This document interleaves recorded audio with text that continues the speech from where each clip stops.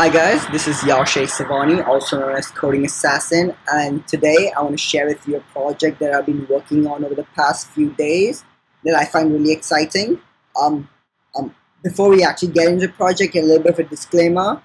The final product of this project is by no means the most complex final product you've seen. Probably seen better final products in an introductory class in electronics, but the technique which I've used to reach this final product is probably one of the most complex techniques I've used.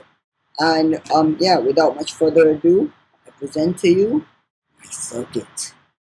So I hope you can see it. It's basically just one breadboard and battery, 9-volt battery, and yeah. So basically, this is my project or my circuit. What this is an FSM or Finite State Machine. For those of you who don't know what a FSM is or a Finite State Machine is, these are the circuits that make up all the computational devices you use. So basically, the CPU in your computer, the graphics card, the RAM, whatever, every single device which does computation, which you've used, uses thousands and billions of these little FSMs, Finite State Machine. Let's get into it. Basically, I'll show you the final product first, and I should turn this on. Yeah. So as you can see here, the input, this basically FSM is a 2-bit FSM with one input and one output. Don't worry about this LED, we'll come back to that later. But basically, the input is this momentary push button, and the output is this LED here. This one, not this one, this one. And basically how this works is when you push the button and you release it, it switches state. So if it's on, it turns off. If it's off, it turns on. So just to show you that I'm not joking, this is a momentary switch. If I press it and release it, it turns off. Press and release it, turns on. So off, on, off, on. Keep doing this all day, but I think you get the idea. And yeah, that's about it. It's 2-bit FSM with one input, one output. Now let's get into nitty-gritty details about this. We'll start here at the right. We find a 78055 5-volt regulator. What happens is these three ICs here, 1, 2, and 3. These three ICs are CMOS ICs, are really sensitive CMOS ICs, which need a rail to ground voltage of 5 volts or lower. But basically 5 volts, I picked 5 volts. So I had this 9-volt battery lying around and I wanted to use that to power my circuit. But because 9 volts was too powerful for these ICs, I had to use a 7805 voltage regulator to basically drop the voltage from 9 volts to 5 volts.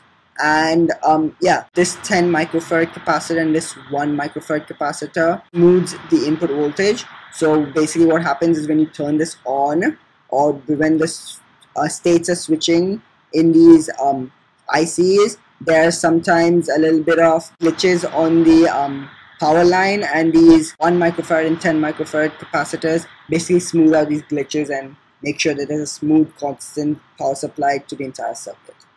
Moving right along, here we have an LM324 quad op-amp used in a relaxer square wave circuit. What that means is basically it's a fancy way of saying it generates a square wave. And it generates a square wave at 7 hertz, that's 7 times per second, 7 cycles per second.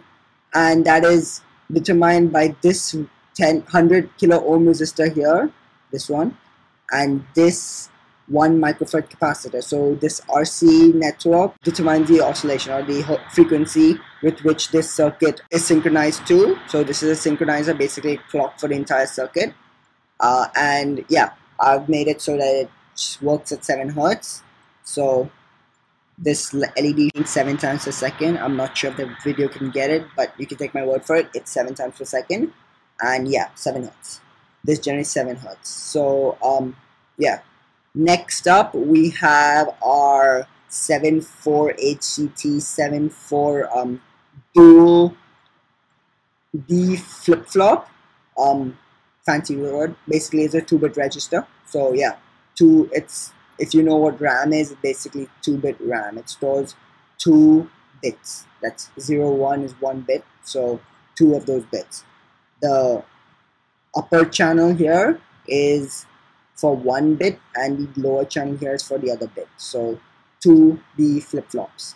It's a D flip-flop, so yeah, 2 D flip-flops. And what happens is when the oscillator goes from low to high, whatever is there on the D pin of this will be stored inside memory in this IC. Yeah. All right. So next up is my RMI 74HC00 ICs. Both of them identical. They are quad 2 input NAND gates. Yeah. Basically 2 ICs, each are quad 2 input NAND gates. What that means is there are 4 NAND gates in each of these ICs, and they do the logic. Basically, the logic which determines when this switch is pressed on and off. All the logic is done in these NAND gates. So yeah, I've used, for my circuit, I only needed 6, so I've used all 4 NAND gates on this IC, but only the first 2 on this right hand side for this IC. So yeah, 6 NAND gates were required to make this circuit. Now what happens is this circuit runs at 4 states. There are 4 possible states the circuit can be at. So there's this state where it's the output is high, and this basically the push button is off or 0, low. Then there's another state when the push button is high, when it's high and the output is high. Then when the push button is low and output is low, and the push button or the input is high and the output is low. Yeah, kind of complex, but basically there are 4 states, and those 4 states are stored in this flip-flop. As I mentioned before, they're 2-bit flip-flops, so these 2 bits would be able to store 4 possible combinations, and I've used those 4 possible combinations to store all the states which we've used here. Yeah, so that's about it.